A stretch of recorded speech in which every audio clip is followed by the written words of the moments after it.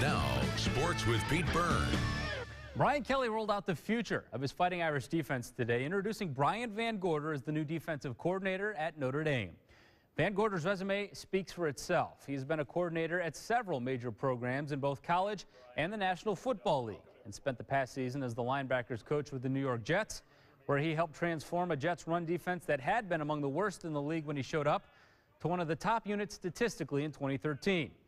He's also coached with Brian Kelly before, something that cannot be understated. When I spoke with VanGorder today, it was clear he values the opportunity to be working alongside Brian Kelly again. We worked really well together. I think that our players reflected that as you watch them play. And I just think that we have, personalities that worked well together, and anticipate that's remained the same, and we'll enjoy that same kind of relationship here at Notre Dame. How would you evaluate the type of defense you intend to run here?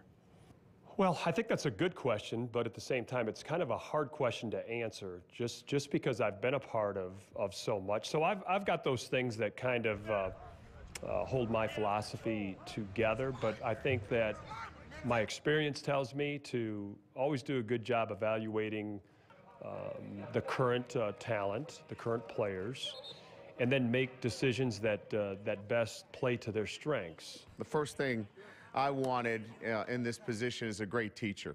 I think first and foremost, when you're talking about the ability to bring together our defensive players, you need the ability to communicate and to teach. And Brian is one of the very best teachers, if not the best teacher that I've ever been around.